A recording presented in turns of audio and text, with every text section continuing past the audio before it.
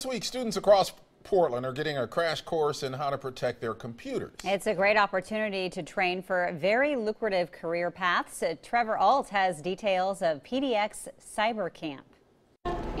Inside Lincoln High School this morning was a sight many might frown upon at first glance. Young students spending a nice summer day on the computer.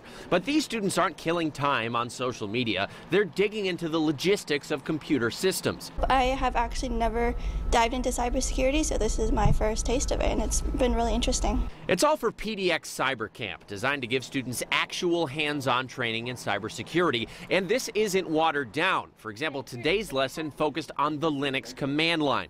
The camp is sponsored by Packstar and run in part by their Chief Technical Officer, Charlie Kawasaki. He told me it's a great way to give back to the community while also developing new talent. While they're getting the skills that would serve them very well as being an IT or security professional in an organization, they're using the same tools that you would use to secure yourself at home. The camp is so popular that they're holding it at 3 different locations this week. You may have noticed that the one we went to is girls only. That's to try to combat a pretty significant disparity in the field. A very small percentage of cybersecurity professionals are women, and so we're missing that entire perspective that women bring to the workplace. The girls that I talked to this morning were aware of that gender gap, but they told me they felt empowered going to this camp. Technology industry is definitely dominated by men, but I feel like with this camp it might be able to change that. I feel like if there's more women trying to do this, then I feel like we can actually go somewhere.